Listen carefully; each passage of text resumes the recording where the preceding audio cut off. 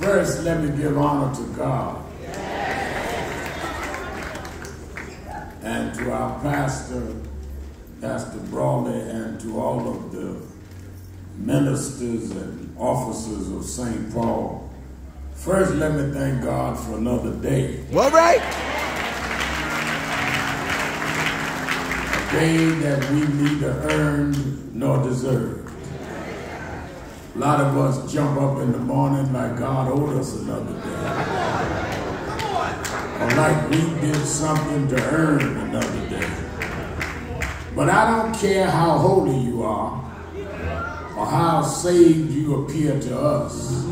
Well, all of us have done enough wrong that any night we sleep, if God didn't bless us, come on, son, none of us would see the next morning. So every day is a gift from God. Amen.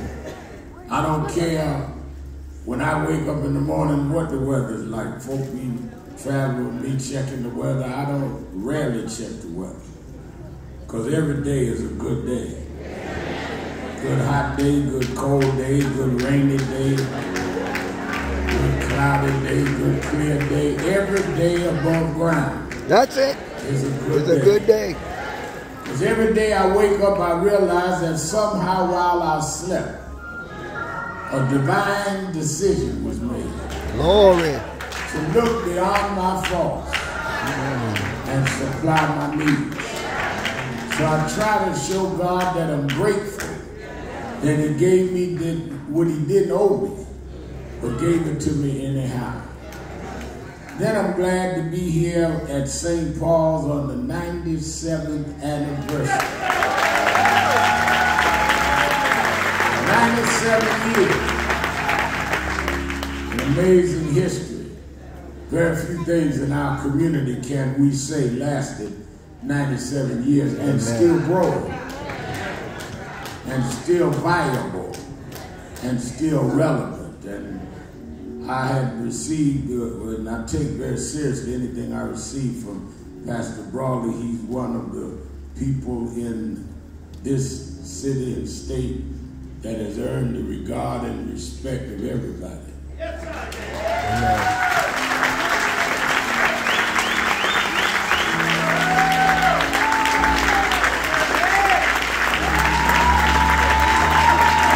Reverend Pastor.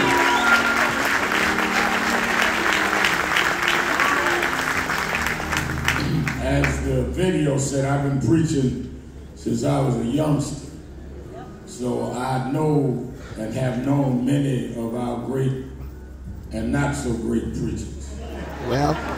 And I confess in St. Paul, most preachers I don't like. Because most of them are performers. There you go. And not producers. But if there's one that is a producer and a performer, and that has been able to master development, there's no minister I respect more in my life than David Brown. Amen.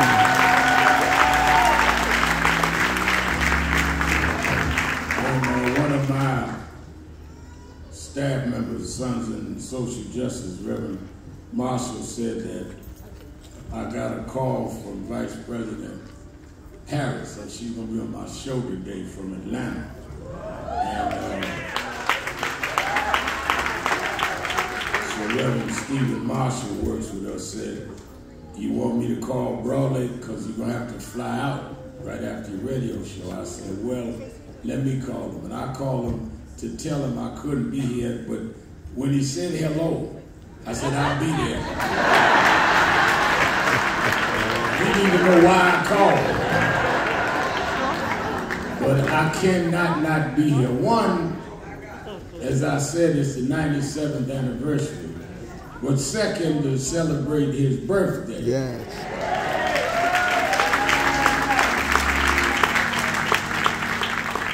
And to remind him when he calls me old man that you're right, maybe about 15, 14 years behind, but every time I have to count up one, you got to count up one with me. But give a hand, our leader, our pastor.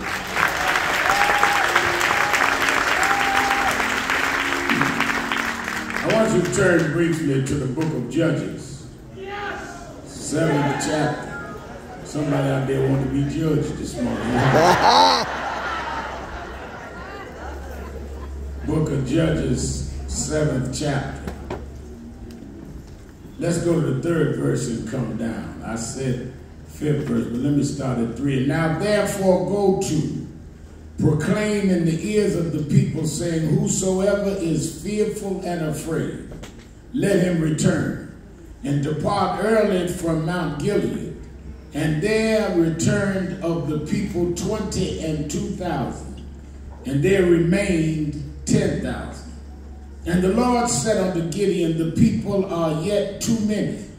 Bring them down unto the water, and I will try them for thee there.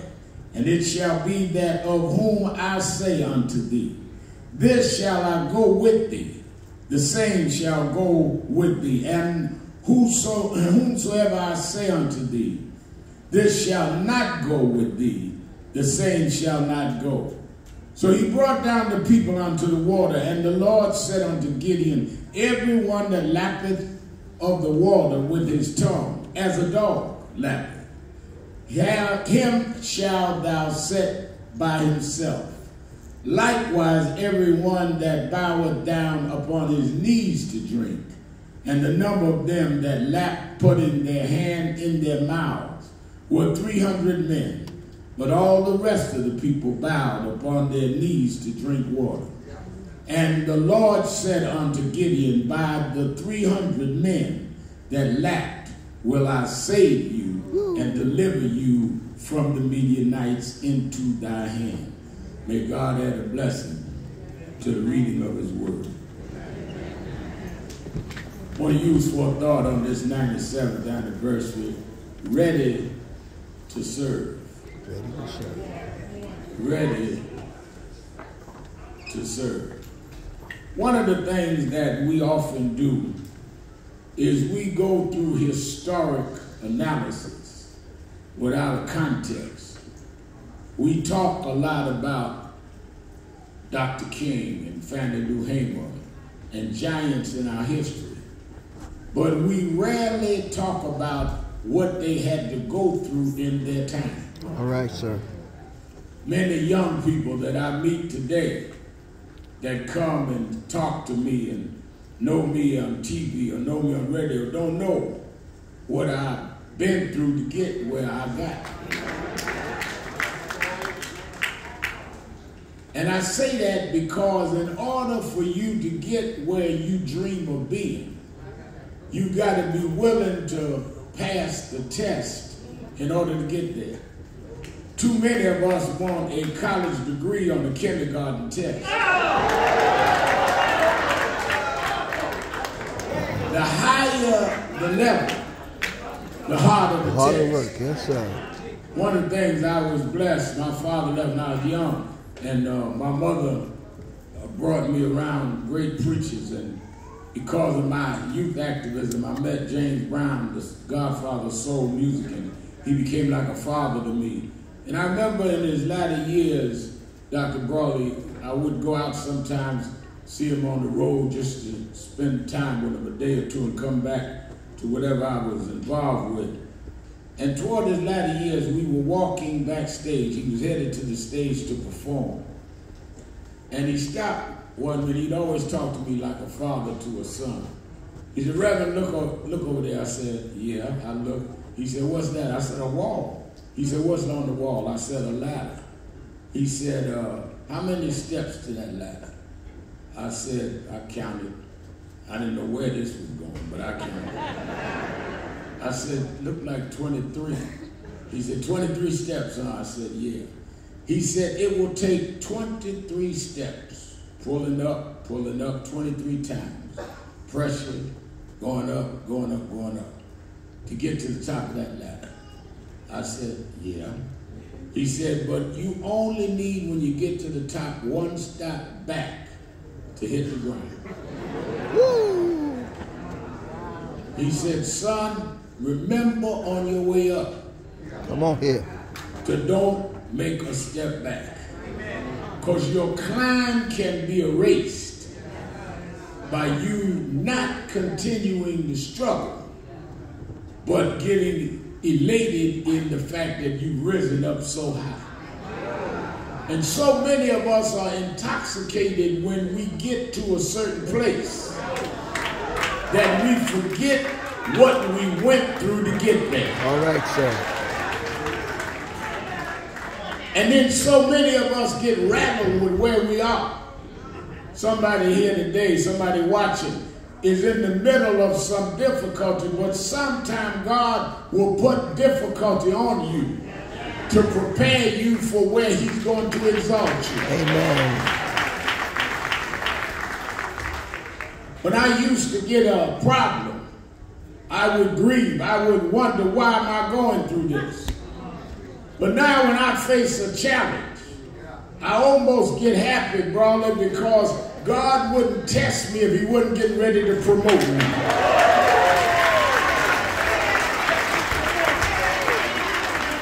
I used to get upset when folks that I'd been tight with, friends with, would somehow leave me or betray me.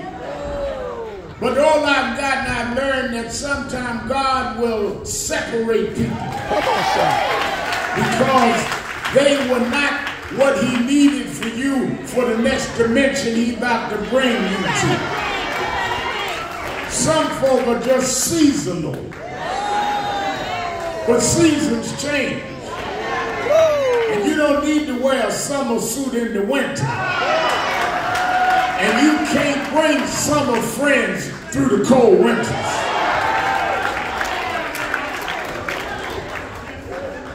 We get ready to go through this election, 17 days away. People telling me all over the country, I've been on tour, saying, well, I don't know if the country's ready for a black woman. I said the country wasn't ready for us to come to the front of the bus. Come on, brother.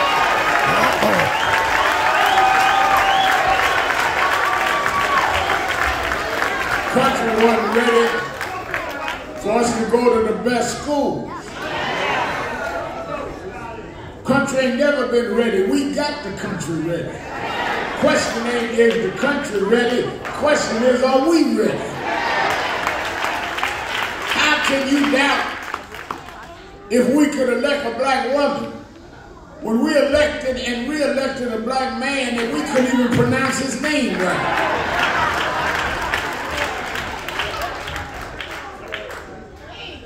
But that's why I took this text for St. Paul's anniversary.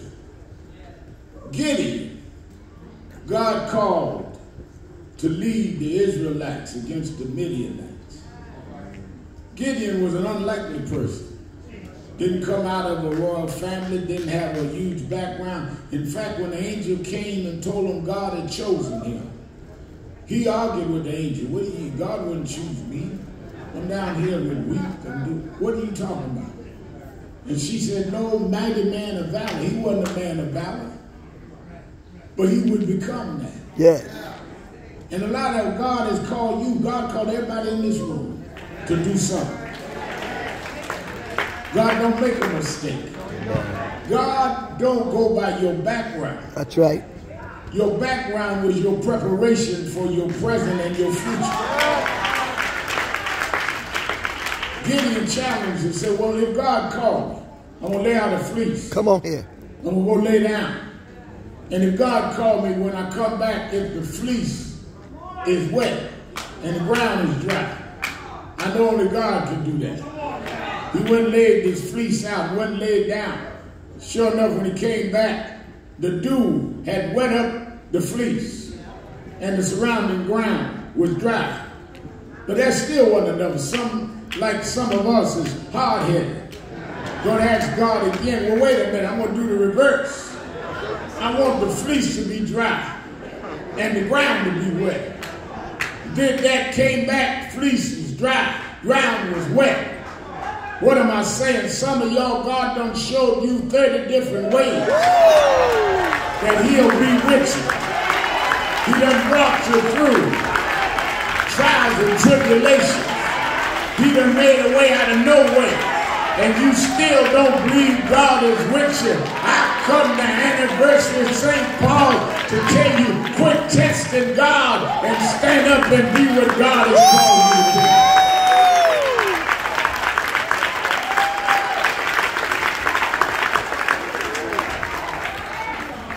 Gideon then took his calling and started leading the Israelites. By then he was convinced, he knew that God was with him. So he didn't question what God said. But the question is, are you ready to serve? Are you ready to go up against the Midianites? Are you ready to go? In my situation, I'm on my way to Atlanta to meet the vice president. We got to deal with this whole crisis of an election. Can't believe it. A black man had 31 felony convictions. He didn't be in the race. None. But you may not have to deal with the election. You got to vote. But you may be dealing with something in your life. But are you ready to serve? No matter what you've been through, are you ready to be of service? Well, if you are ready of service, let's go through the test. Gideon was told by God, take all your folk. Got 22,000. You think you got a lot of folk? Let's see, out of those that have come forward, are those ready to serve? Everybody want a title in church, don't want to function in church. Preaching of it. You want to be the head of something, but don't want to do nothing with it. I know preachers, that's one reason I like broadly, get all intoxicated with their crowd and their titles. Drive down Fulton Street, see a little storefront church, 20 seats, Pope, Archbishop, so-and-so. Yeah.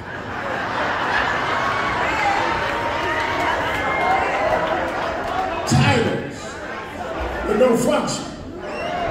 Reason Brawley was ready to serve, he came here, built schools, took care of housing.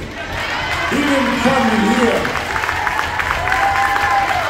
He didn't come here teaching you just how to shout, but teach you how to serve someone. Come on, man. God said you got too many, 22,000, let's move. He moved them to another level, only 10,000 then. Lost 12,000. Now we ready to battle. He said, no, not yet. Take them down to the water.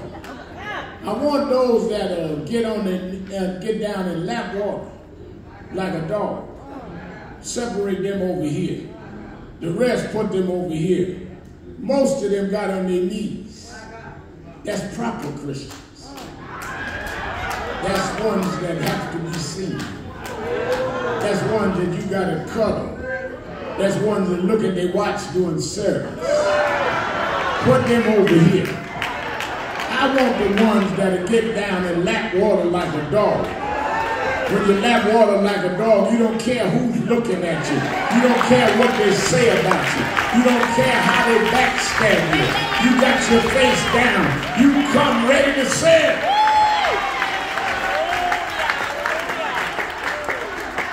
I'm glad God prepared me for service. That's why I don't care who the president is. I'm going to do what I got to do. They talk about me, my TV show, radio show, but they don't talk about where I come from. I grew up right here in Brownsville. Daddy left when I was 10 years old. Mama raised us on welfare with food stamps. My job was the first and the 16th to stand by the mailbox in our big building to make sure nobody broke in and took the welfare check.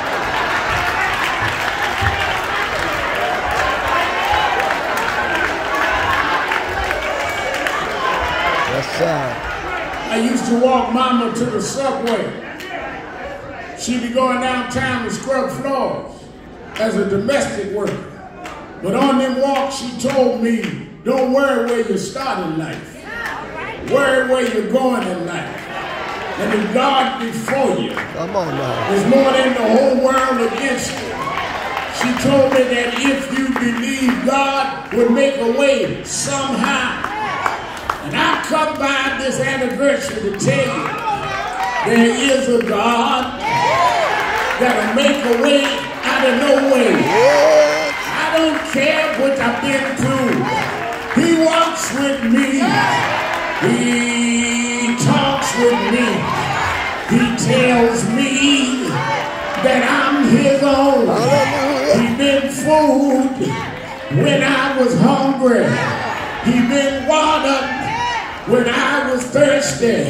He's my rock, my sword and shield, my wheel, my wheel, my wheel. In the middle of the wheel, he's the lily of the valley, the bright and morning star. He woke me up this morning, started me on my way. Yes, yes, yes, yes. In my life, I've had to cry sometimes. In my life, I walked alone sometimes. I've been lied on, cheated, talked about. I've been mistreated. I've been up. I've been down. I've been leveled to the ground. I've been stabbed. I've been prosecuted. But through it all, through it all, through it all,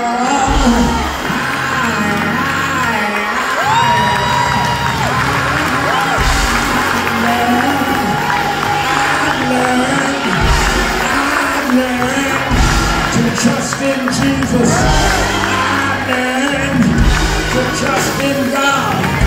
Through it all, through it all. I learned to depend on His word. Yes, yes, yes, yes. I got to know what you know.